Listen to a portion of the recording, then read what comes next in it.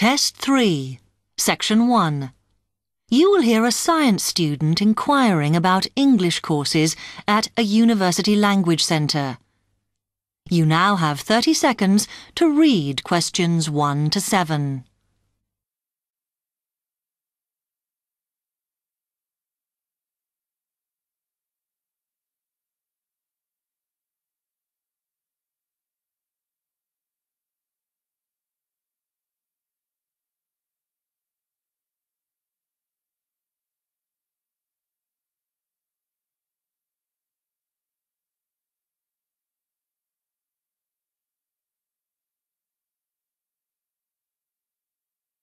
Hi, I've come to ask about the English courses you run for international students. Oh, right.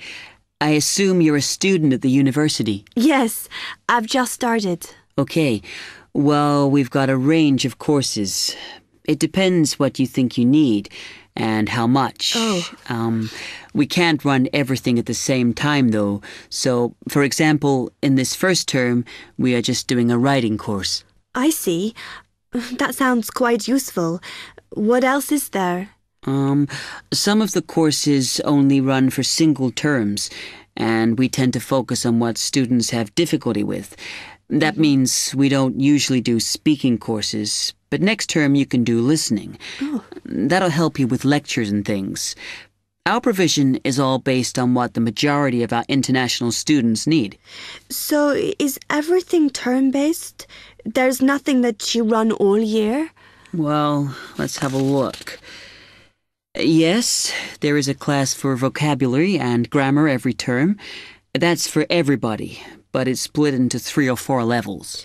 And what about in the holidays? We don't do anything during the winter or spring break. Oh. But over the summer, there's just general classes because that's what most students want. A bit of everything. Okay, quite a variety then. I'll have a think about what I really need because I haven't got much time. Do you have about 20 students in each class, the same as our science seminars? We try to keep it at about 12 and certainly not more than 15. It's important for language classes. They're very different from your normal courses. Right. And how much are the classes? The rate varies depending on how many hours you attend, but you shouldn't have to pay.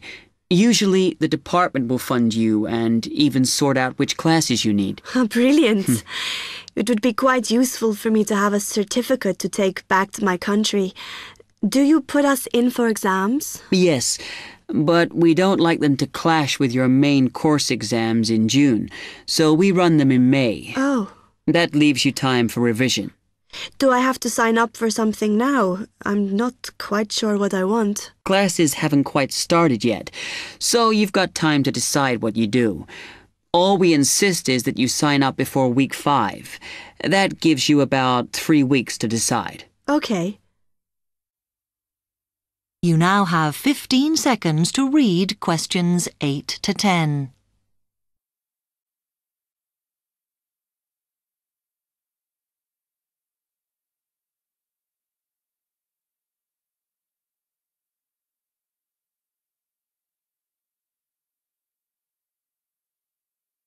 Then, when you've made up your mind, you need to come back here to the administration office to enroll. What do I need to bring with me when I enroll? My identity card, I guess. Yes, or your passport. Then you'll be given a registration form, which you'll have to show to the teacher when you have your first class.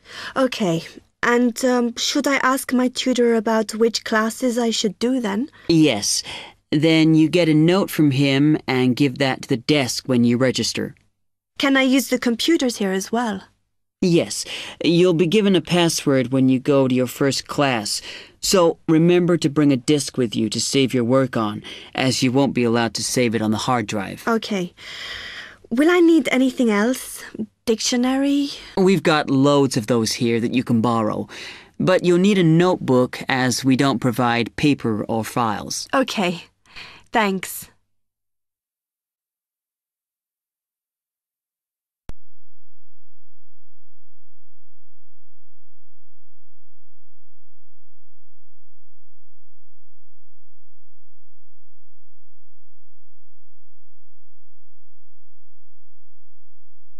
Test 3, Section 2. You will hear a man giving some information about transport in London. You now have 30 seconds to read questions 11 to 15.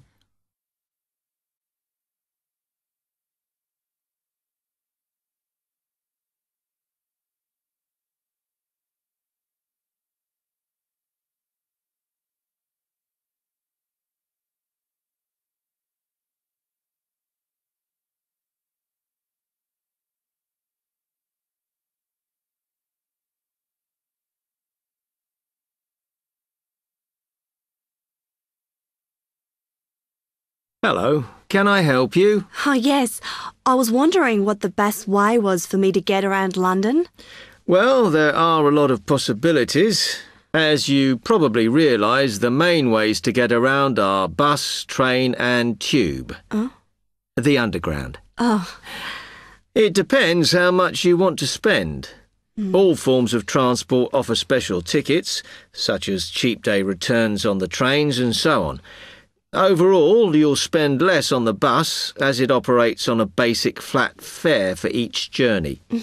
But of course it may not go to where you need to travel to. The mainline trains only operate in the outlying areas, though a few cross London, whereas the tube has stations which are placed in central areas of the city, close to the main sites and shops. Obviously there are more bus stops, but you will probably have to change buses to get where you want, which can be inconvenient. You will find that the buses are mainly in the central areas, but some tube lines go quite a long way out of London, so you could use this for longer journeys. Having said that, the tubes do get very crowded, so you should use the train if you want to sit down. It does depend where you're travelling to. Well, I'm living on the outskirts, but I have to travel into London to college every day, and then around London when I'm here. OK, so time is going to be an issue for you. The tube should be fast crossing London, but quite honestly, there are so many delays that it's not very efficient. Again, the train has fewer stops, so is probably your quickest option to get to and from college. Of course, which service you use might depend on how frequent it is. I mean, the trains might only be every 20 minutes or whatever, but a timetable is published to save you hanging around. There are a lot of tube trains at busy times of day, but fewer at other times, whereas the buses run every 5 minutes through most of the day, and there are night buses. But you'll need to check out your route first. You now have 30 seconds to read questions 16 to 20.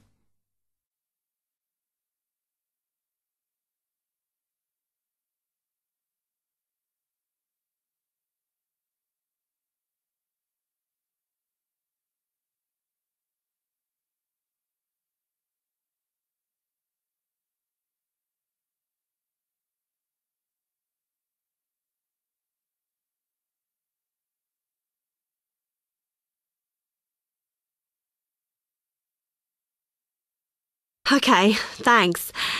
How can I get from here to Hackney then? Right, well, you can choose. We're here at the information office, OK? Now, next to us, on the corner of the High Street and Sweet Street, is the bus stop, opposite the bank. The bus goes all the way to Hackney, but it is a very indirect route, so it could take ages. If you want to take the train, walk down the High Street towards the city. Go past the bank, and on your left is the station, just before you get to the post office. There's a mainline service to Hackney Wick, so if you need to get into the centre of Hackney, you may need to pick up a bus when you get there. Opposite the post office, on the corner of Hart Lane, is the tube entrance. You'll see the big signs. That's probably the best way to get there, though you may have to change. It's probably best if you go and get a travel card first. To get to the ticket office, you go out of here onto the High Street.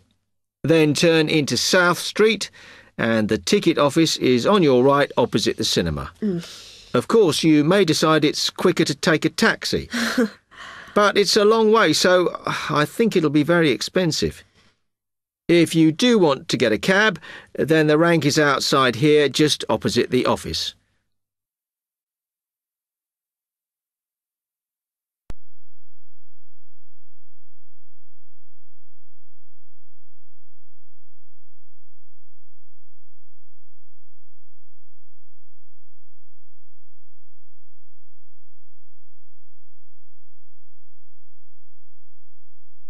Test 3, Section 3.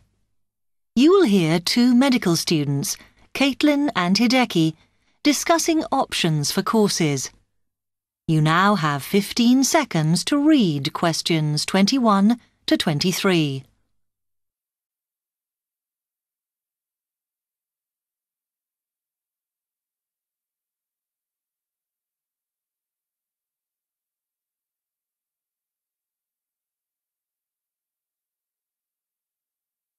Hi, Hideki. How are you? Fine. I'm glad I bumped into you. Have you got 5 minutes to sit down and discuss our extra course options for next term? Yeah, sure. You mean the support courses for our modules? Yes. We've got 3 choices, and I'm not sure which would be best for us to do. Let's have a look. Yeah, we could do science and ethics. Sounds quite interesting. Yes, but I think we should be thinking what we get out of each course. So, science and ethics, there's a lot of reading and research to do. And I don't think it comes up in the exams, does it? I'm not sure. Oh, I see we have to do assignments and we get our score from that. But what it would do is to force us to get better at doing essays and reports. You know, organizing them and using the right kind of language. Might be worthwhile. Yeah, you're right. An alternative is the pharmacology prelim course. Oh. I think it's in case we want to go on to transfer to pharmacology at the end of the year, because lots of students do. So it depends what we want to do in the future. But apparently, they send you off to find out about various companies and the differences between their products. It would give you lots of practice in investigative studies and analysis. I think I'd quite enjoy that. Yes, I see your point. Then the other option is reporting test results. Sounds a bit boring. Not sure why they have a separate course just for that. Well, I could certainly do with some help in that. Because if you go out into industry, that's what you'll spend most of your time doing. So it's got a very practical application. I think I'm going to go for pharmacology. Me too. You now have 30 seconds to read questions 24 to 30.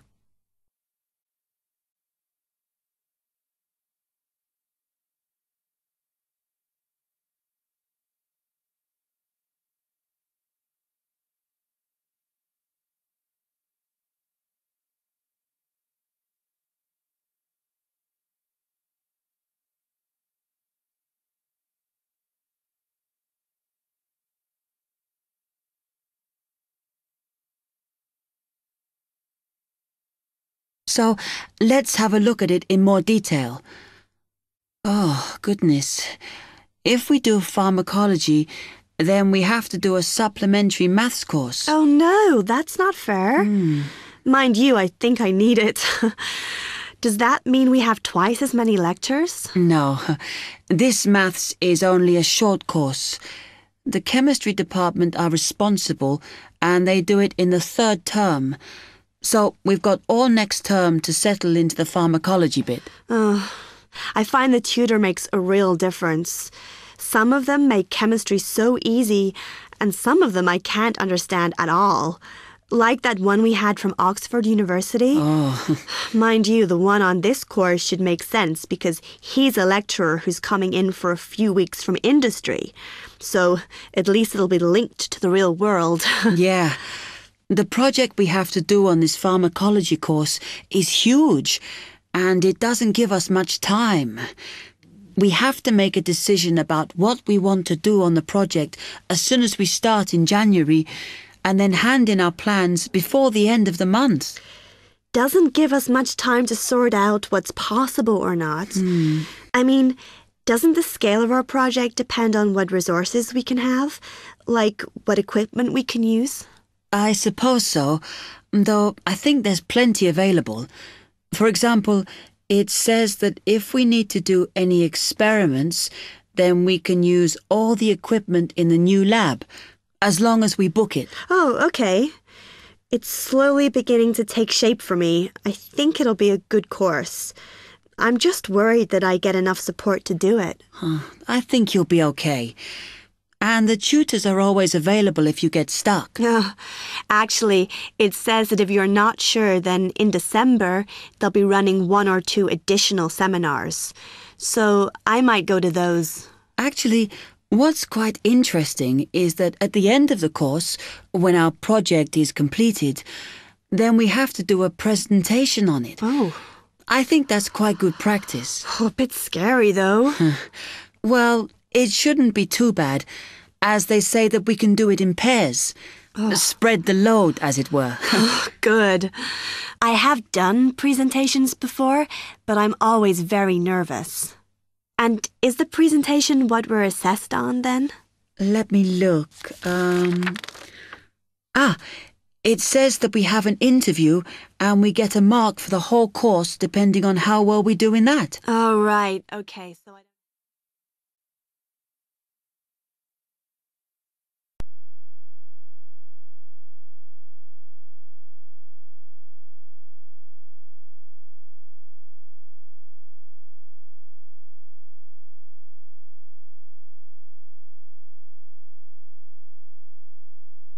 Test 3, Section 4. You will hear part of a lecture on cities of the future. You now have 30 seconds to read questions 31 to 37.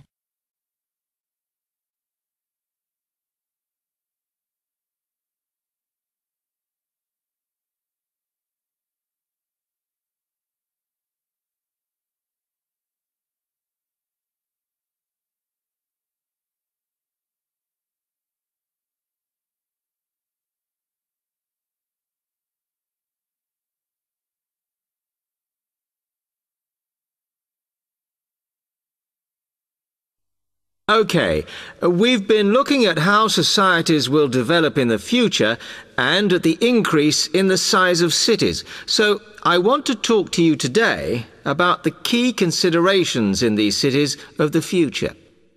There are 3 key elements I want to look at, and these are the new features they will have, issues of size, and the main problems to be considered. First of all, individual transportation will be a big factor in these new megacities as public transport becomes unmanageable. There'll be a huge rise in the use of segways, which are personal transporters like motorized scooters. As a result, and partly also to reduce pollution, roads will be altered so that they are narrower and will take up less of a city's space than they do currently. Naturally, this is a major change to the infrastructure, and something that may hinder it is the huge amount of investment it will require. The next thing is, what is going to happen to the commercial areas? We do not want these to become even larger concrete jungles than they are at present, so we have to look at design. And current designs for city development include building gardens on the roofs of these buildings to make a more pleasant environment for workers. And you may think that these areas will expand to cope with increased commercial activity. In fact, the prediction is that they will cover 1/5 of the area that they do at present as we build upwards. The exception to this is shopping centres, which we predict will expand with more and more temperature-controlled malls. What may cause difficulties is that the superstores will be confined to the outer edges of the city, as they will be too big to fit into the new malls. Then, of course, there are the residential areas, and these will undergo their own changes. One particular development will be houses which are built from glass, as innovations in this material allow it to provide light without causing problems with temperature inside a building. The residential areas will not be allowed to expand without limit, as happens in some areas at present, and their size will be restricted to a population of 15,000. One issue, which has yet to be resolved, and I'm not sure it ever will be, is how we manage to house older residents. They will be increasing in numbers as time goes on. Finally, how will these cities live? We know we have limited energy sources, so what will we do? Well, something currently in development, which will be a feature, is that waste is going to become an energy source. For example, to provide gas in homes. Also, as new technology and systems are developed, we will find that energy plants will become smaller.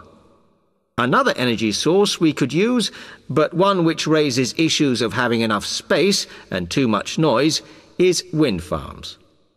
Because of the problems, I'm not convinced these will be the grand solution to our energy problems that we thought they were going to be. You now have 15 seconds to read questions 38 to 40.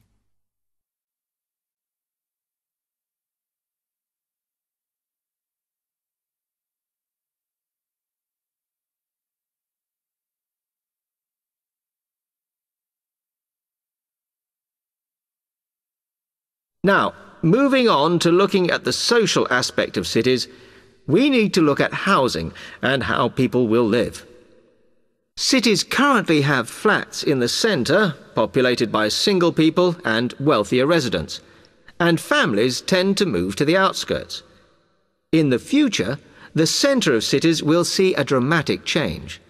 We will see many more examples of cooperative buildings. This is where people join together to form a company that owns the building they live in. And despite continuing shortages, there will also be a rise in the provision of retirement homes in city centres, so that the elderly can have easy access to hospitals and shops. Recently, we have seen a levelling off in the growth of private housing, and I think that will not change. But we are likely to see more social housing, as far fewer people will be able to afford to own their own homes. OK, now, if anybody has any...